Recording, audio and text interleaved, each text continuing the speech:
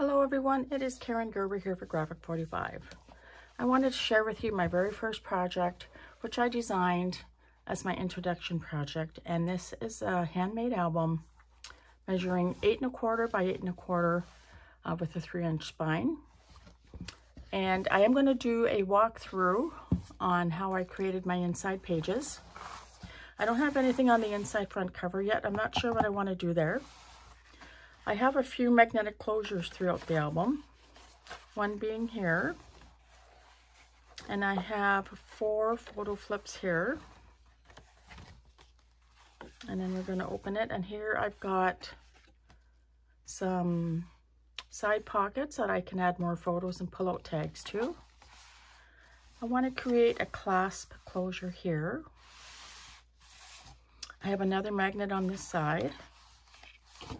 And I've got 2 fold down photo flips here. I'm going to turn it this way, and again I've got an open pocket.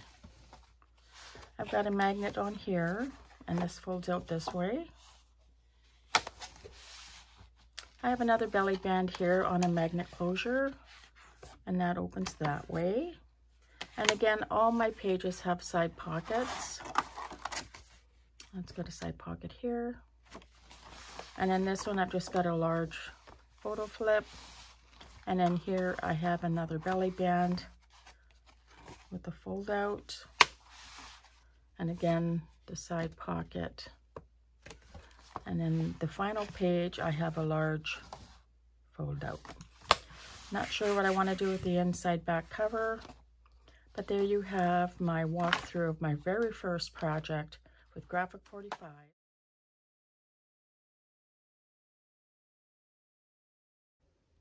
Okay, so I've got my chipboard laid out, and I've got my adhesive on the back of my chipboard. I'm just going to go ahead and glue that down. So I always like to have the joining piece of the 2 pieces of cardstock that I put together in the middle of my spine. And there's this great little handy tool from We Are that I'm going to allow the proper separation between my spine and the front cover, and then my spine and my back cover. So I'm just going to Okay, so I've got my adhesive wrapped all the way around the inside of the cover. I've also trimmed a little bit off the edge just to make sure all the sides were even. So now I need to crease, lightly fold in these edges just so I don't tear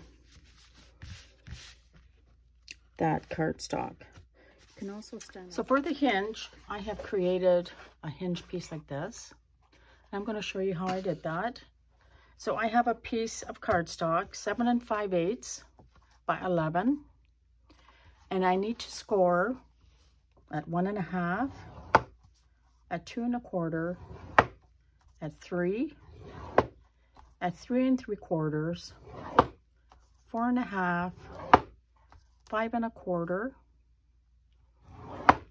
6, 6 3/4, 7 1/2, 8 1/4, at 9 inches, and then at 9 3/4. And you can see the score lines there. So what we're going to do now is we are just going to fold on that center line to create our hinge. And then we're going to glue on the back. So I'm just going to go and just kind of pinch these together.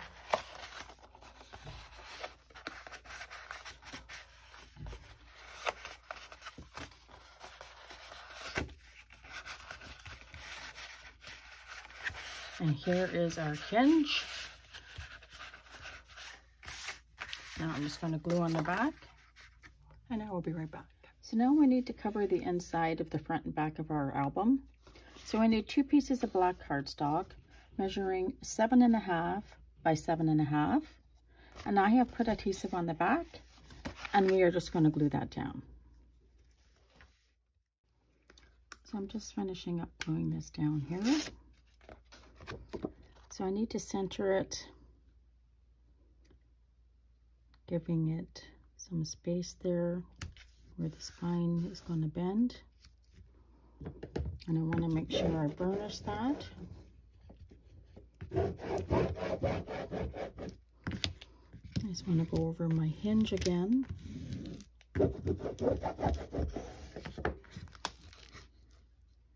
Give that a little bend. And look at that. We have just put together our album base. So what we need to build now are the signatures that will go in here. We will need 8 pieces of cardstock. We need to cut 4 7 3/4 by 7 3/4. And we need to cut 4 7 3/4 by 8 3/4. And then we need to score on the long end at 1/2 inch on each end. These are going to create our pockets. So I will put one together just to show you. So I'm going to run adhesive on that scored edge.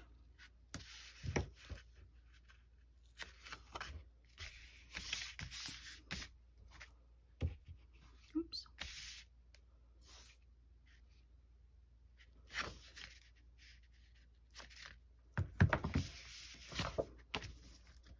I'm going to fold and burnish. Burnishing is very important when you're making an album from scratch. So I have my top piece, which measures 7 3/4 by 7 3/4. And we are just going to line up that piece.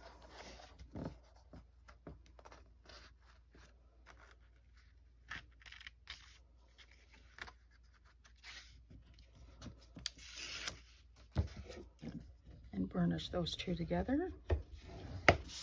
And do the same for this side.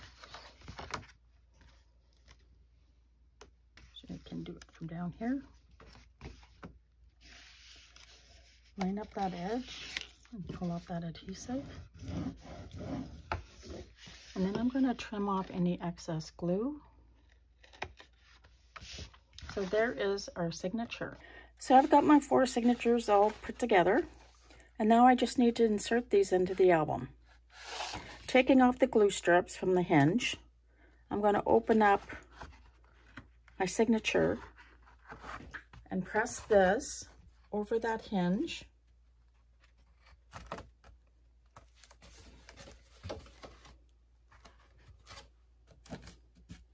And then I just need to secure both sides. I'm just going to go over it with my bone folder. And I'm going to do that for all 4 signatures.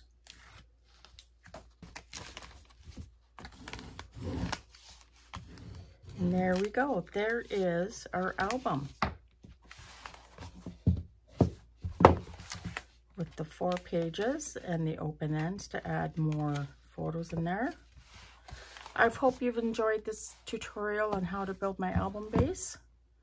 Thank you for joining me, and have a great day.